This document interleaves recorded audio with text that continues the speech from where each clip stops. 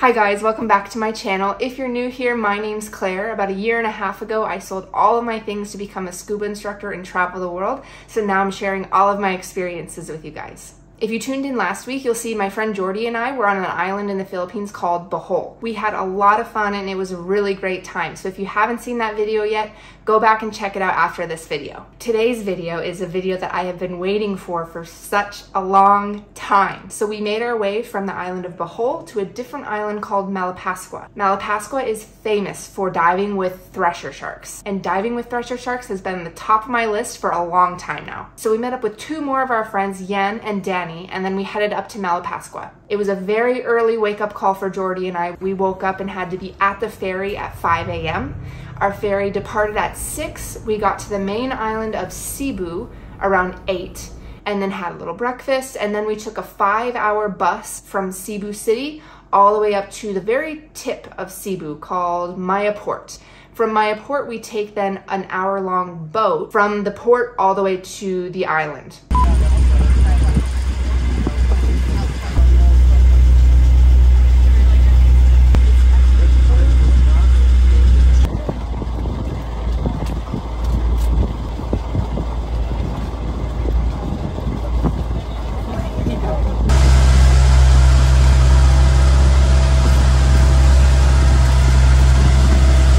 Now this island of Malapascua is incredibly small. All the food and all the products that they need to live on that island all come from the main island of Cebu on these flatboats.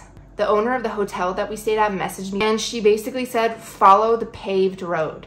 And so I was like, okay, there must only be one paved road. And in fact, there was. And it wasn't even a road really, it was more like a big sidewalk. So right now we are walking around downtown Malapascua. This is the main road on the island.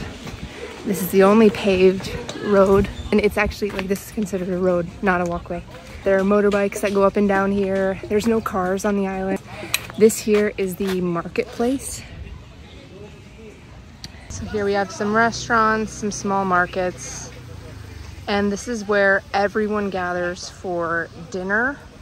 They have restaurants, and karaoke is a big thing here. So they have karaoke singing every single night.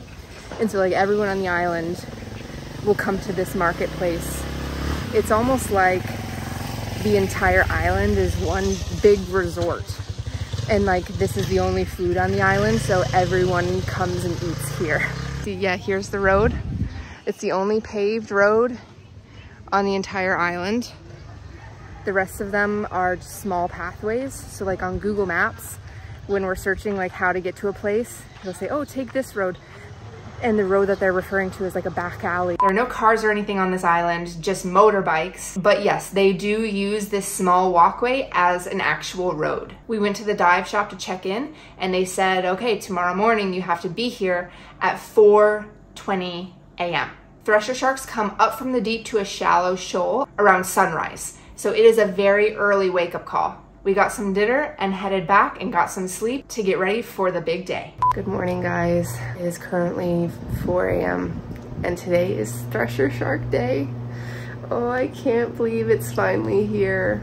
I've been looking forward to this day for so long. My friends and I are here in Malapascua. Basically, the purpose of all scuba divers coming here is to go diving with the thresher sharks. So yeah, it's an early morning wake-up call. We've got to be at the dive shop at 4:20 and our boat will start leaving at 4:30. So I'm going to film the whole thing, so I'll take you guys with me on our dives to go see the thresher sharks.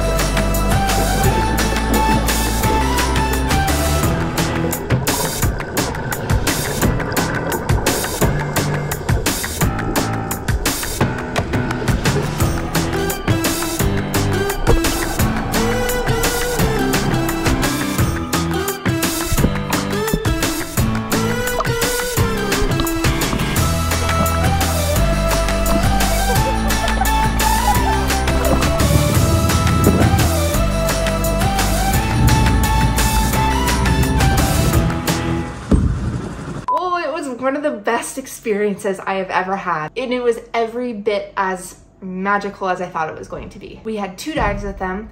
Basically how the day went, we got to the dive shop at 4:20 in the morning, we got all of our gear set, and then we headed to the beach where there was a small boat that we all packed into to then go to our big flat boat. And so we took a boat ride in the dark over to our boat, got on the boat, and then it was about an 1.5-hour boat ride to the dive site. Just thinking about it makes me so happy again. It was one of the best experiences. Basically 5 minutes into the dive, we see our first thresher shark going by already. I don't know how many thresher sharks we actually saw because they kept going out of sight and then would come back in. So I don't know if it was a different one or the same one, but we had about 20 different sightings. Also, the thresher sharks absolutely stole the show, but we did see an octopus on the dive as well.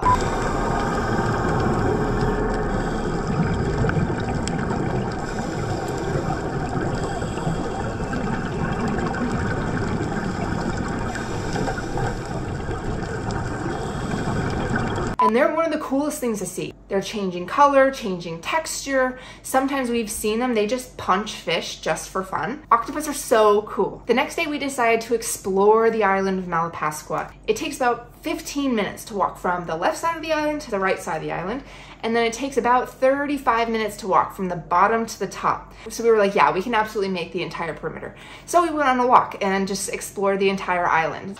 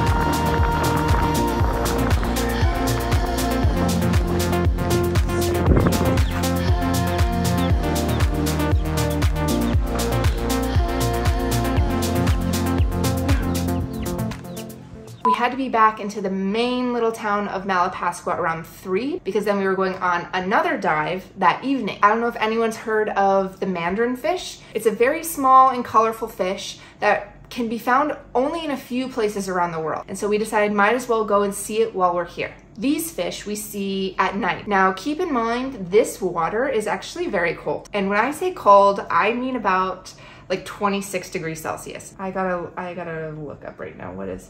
I feel like one of those people that like travels abroad for like a month and then comes back with an accent or something, how I can't function in Fahrenheit anymore. In my defense, I have been working as a scuba instructor around the world for a while now. So I've only been working in like Celsius and the metric system, things like that. So my brain has to revert back to get to Celsius or to get to Fahrenheit again. Okay, the water in the Philippines is about 78 degrees on average, which I think is cold. I've been working in very, very warm waters the last year. On average, about 84 degrees. And so that difference actually is quite a bit. Anyways, I just completely went off the path of what I was saying. So I feel the water is cold. I ended up having to wear my hood for the second dive of the thresher shark dive because I was getting very, very cold. But Jordy didn't have a hood and he only had a 3mm wetsuit on.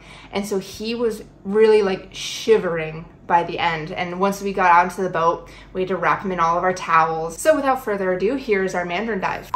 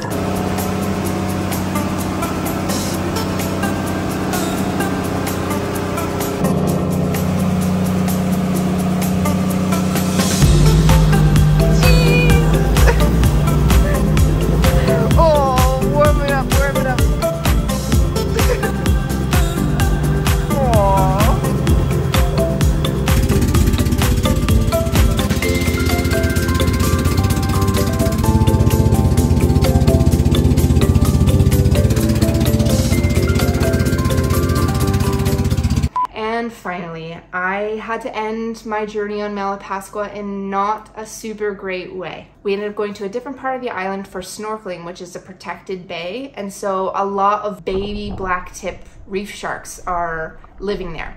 So we got the GoPro, went in the water, was swimming around, filming the sharks, and later that evening we filmed the sunset. We went back to the hotel, and I noticed some condensation underneath the screen of the GoPro. GoPro is no more. We took her snorkeling, and some water I think got in the battery case, and then it flooded the GoPro, so no more GoPro. So here's a closer up version of the battery. You can see it's got corrosion right here, and then on the inside of the GoPro you can see those little prongs, and there's supposed to be 4, but when we ended up taking the battery out, the other fuse actually came out inside of this. So yeah, she is no more. Damn, that sucks. I was on the phone with GoPro because I have the GoPro cam, and they'll replace the GoPro for you, but they said that they don't ship to really anywhere in Asia. So basically I'm just out of luck. They said I can pay an extra $70 on top of the $100 replacement fee if they will ship it to Indonesia, but I don't even know what address to ship it to in Indonesia. And they said I can't pick it up from a local dealer because it has to come directly from their warehouse, and so they gave me nearly no options. I can't buy a new GoPro with my discount because the discount for being a GoPro member only applies to the online store. Even if I do buy a new GoPro online, they won't ship it to me. So I'm kind of out of options, and it really sucks because I was using this a lot for the stuff that I was filming. And now, like, when I go diving, I have nothing to take videos with. So if anyone has any ideas or has heard of anyone this has happened to before, please let me know, because I have no idea what to do now. So if anyone is coming from the US to Asia anytime soon, please let me know. I may have a favor to ask you. Or if you guys have any other ideas of what I should do, because I really feel stuck. But anyways, enough of that. I'm sure you guys are wondering where we are off to next. So we decided to go to an island called Leyte. We're going all the way south to a town called Padre Burgos. Basically, the main purpose of us going there is to swim with whale sharks. Another huge bucket list moment for me, hopefully. This is my 3rd year trying to find these things, and my 4th country. So keep your fingers crossed for me that it works out this time. So that's it for this video. Thank you guys so much for watching. If you want to check out any of my travel tips, you can visit my blog. It's adventuringwithclaire.com. And then also check me out on Instagram and TikTok at adventuringwithclaire. Thank you guys again. I will see you guys next week.